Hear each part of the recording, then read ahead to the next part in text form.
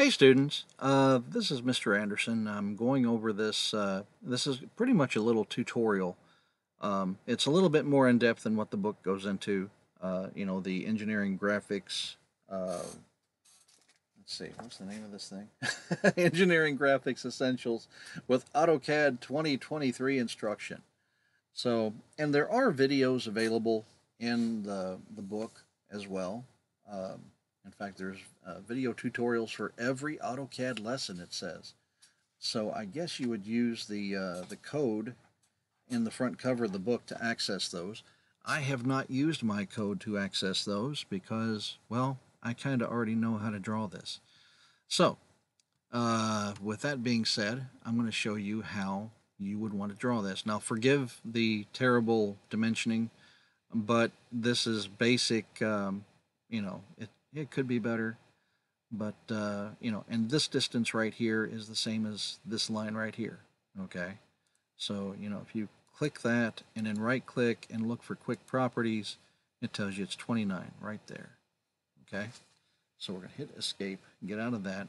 So what I'm going to do, we can go up here and hit line, okay, and that tells me I can start my line anywhere, which I would start it right over here. But I'm also going to show you, if you just type the letter L and enter, it automatically selects line. So there's line.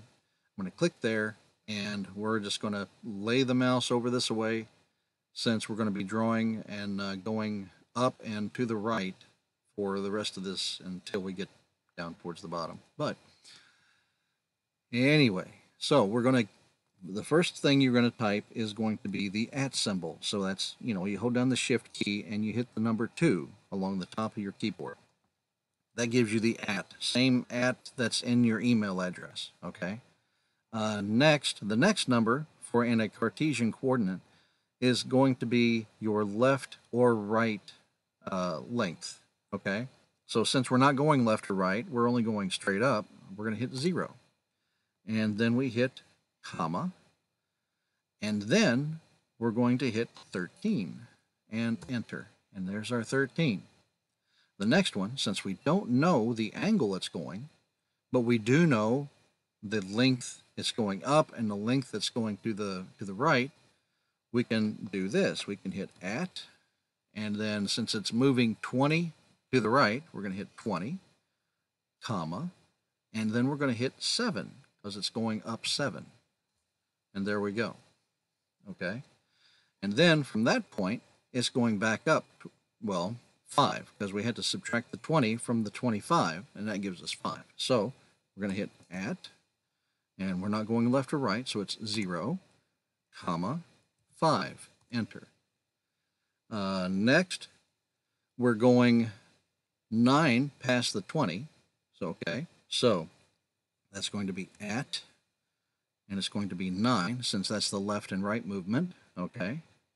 Well, it's actually to the right. If it was left, it would be a negative number, okay, which we're going to hit towards the end. So that's going to be 9, and then comma, then 0, because it's not going up. Right there. Now we're going to go straight down.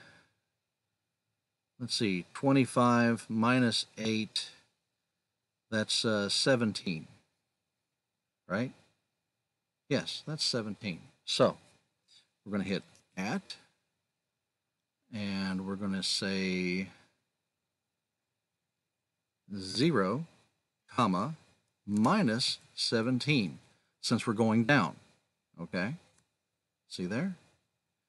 Next, we're going to go 8, so it's going to be 8, comma, 0. So that's @ 8, comma, 0. And then we're going to go straight down 2. Okay, so that's going to be @ 0, comma, -2. And then we're going to go, let's see, across 8, but to the left, and we're going down 6. So that's going to be at, and that's going to be -8, comma, -6. There we go. And then the last number is at, and it's going to be 29. Actually, it's going to be -29. Glad I caught that. You want to look like a conehead. Comma, 0, since it's not going up or down. And there we go. So I can hit escape, and that's it. So now, just to make sure that I didn't make any mistakes, I'm going to copy this to this corner, right like that, and yeah, it is identical. So that's how you would do that. Okay? Now, since this was 6 minutes long, I'm going to show you how to do the polar. I drew this up earlier too. And this is a really terrible dimensioning job, but we'll get past it. We'll get through this, okay? In fact, I did this in annotative dimensioning, so I'm going to make those smaller so they're not so cluttersome, okay? And my squeaky chair as I move around. Anyway, so what we're going to do first is we're going to find a spot. We're going to click right there.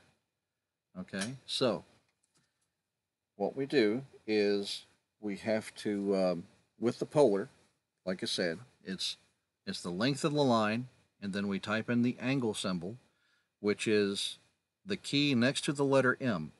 Okay, so it'll be shift and then the key next to the letter M. Otherwise, you'll end up with a comma, which you don't want to have the comma, because there's no commas in the polar coordinates. Okay, so let's go ahead and start this one. At, so the first length, and we're starting at this corner, okay, and we're going clockwise. Sometimes the book has you do them counterclockwise, and yeah, it's whatever the book says is the best way to do it, because I'm used to seeing the coordinates, and the plan is for you to write out the coordinates that you're using, okay? So that's why I made these drawings completely different from what the assignments are, but it has a lot of the same material, okay? So the first one is at 15 angle and 60. So there's that. The next one is at 10 angle 90, because straight up is 90 degrees. Okay, now we have a 45-degree angle there, and it's going 9. So, but the thing is, the 45 is off of a straight up, okay? So if we had a horizontal line there, it would also be 45 degrees. So you have to keep that in mind. So what if it's straight up, if the line is being measured straight, from the straight up, you need to subtract the number shown, the angle shown, from 90, and that'll still give you 45. So we're going to hit at 9 angle 45, and there's that. Next we have a 20, so at 20 angle. Now, since this is going straight down, you can either type in -90 or 270. So I'm going to hit 270. And there's that. Now, the next thing, it's being taken off of the 90 degree. So let's go ahead and get at 10 angle. So 120, and you subtract 90 from that, and that's going to give you 30. But since it's going down and it's below what would be considered 0 is going to be a negative 30. So we're going to hit negative 30. And there we have it. Now the next one is going to be, okay, that's at 105 degrees. So that's going to be 80, let's see, no, 70. Wouldn't that be 75? Yeah, that should be 75 because we're subtracting, because 180 would be a full arc, okay, from a horizontal line, all right? So if we subtract the 105 from 180, that gives us that gives us 75. So we're going to go at 4.5 angle 75. Oops, I went the wrong direction. Okay, so I'm going to, if I hit Control Z, it's going to erase everything I've done. So what I have to do, oh, it might let me do oops. Oops, is it going to let me do oops?